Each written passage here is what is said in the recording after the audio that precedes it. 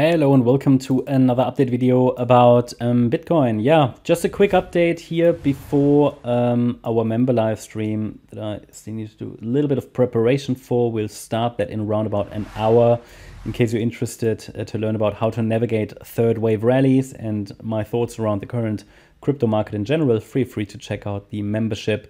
You can then join our member live stream. If not today, you can always rewatch it. You can rewatch all previous sessions, and they're not only relevant now, they will be relevant in the future, because we typically combine these live stream tutorials or live streams with, tutorials and some educational content that is also relevant, in the future. It's all about Elliott Wave, thoughts around how to trade Elliott Waves, and so on. Link is in the description. But this structure is extremely challenging here to interpret. Because we are grinding higher, absolutely. Bitcoin has not made a new all-time high yet, so it just stayed just below the Friday high. But obviously, any all-time high leads to a bit of a rejection. It's climbing higher, it's grinding higher, but very, very much overlapping price action. What do I mean with that? Well, you see it clearly that all these waves here, they do overlap the previous swing highs, for example, here. So rally in 3 waves, we came down, not really a breakout. Next rally, bit higher, come down, cuts into the previous high. Rally, great, breakout, come back, okay? All these overlaps with previous swing highs. Another rally, couldn't break out, okay? Another rally, couldn't break out, okay? Overlap with that high. So that's not impulsive price action. That always means it's very fragile. It means it's very fragile. It's probably ending something.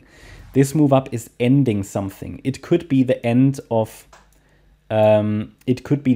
this third wave, as we said. So if it's following the white structure, which it definitely can do, as long as the red line there is not broken to the downside. It's 65,800 pretty much, 65,900.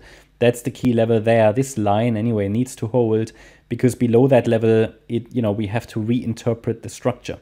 So as long as that level is holding, though, we have a setup for higher prices, possibly into the mid 70K region in this, probably ending diagonal, which is completing this third wave. Then we'll likely get a fourth wave pullback, and then another wave 5, which would complete this larger third wave.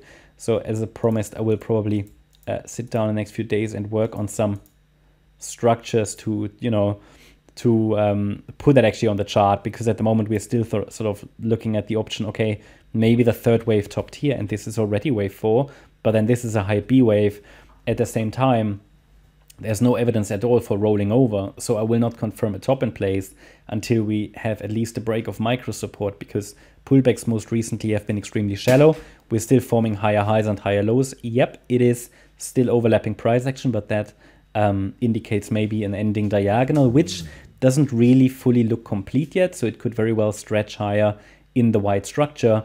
But it's a challenging structure to navigate, also from a trading point of view, because diagonals often require a change in wave structures. Now, so far, it's holding the structure and there's no need to change anything, but that might happen. In an ideal world, it's now breaking higher. I mentioned to you a break above $70,030 would suggest the onset of wave C of 3 here. With that, we would get a third, fourth, and fifth wave in wave C. That level isn't broken yet, okay? Yes, it's climbing higher, and this 1-2 setup here in wave C of 3, that so far has played out, and the market is moving higher.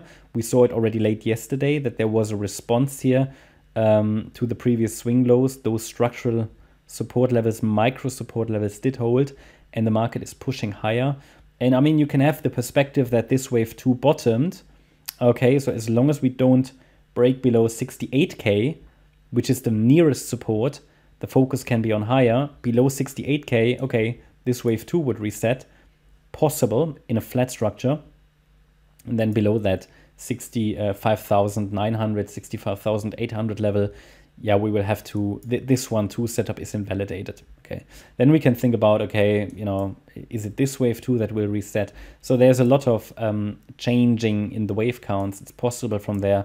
But for now, the nearest support and the nearest invalidation point is here at 68K. Very, very important to know about that one. And yeah, a convincing break above 70,030 is needed to suggest that this C wave to the upside is actually unfolding. And the next Fibonacci resistances, in my opinion, that are relevant are to be found here at 73,890, 76,290, and so on. Yeah. So I'm watching that, but it's not an impulsive structure. And it also seems as if this C wave is not impulsive. So it's difficult to navigate. But I'll mention to you the relevant breakout points, the relevant support levels, invalidation points, and maybe we'll see a little bit more action as we're heading towards the end of the weekly candle close, as it typically is the case. So that's my update about Bitcoin. Hope you liked the update. If you did, please hit the like button, leave a comment, and subscribe. And if you really like the content, then please check out the channel membership. Also, make sure that you follow us on Instagram and Twitter for additional content. Thanks a lot for watching. Bye-bye.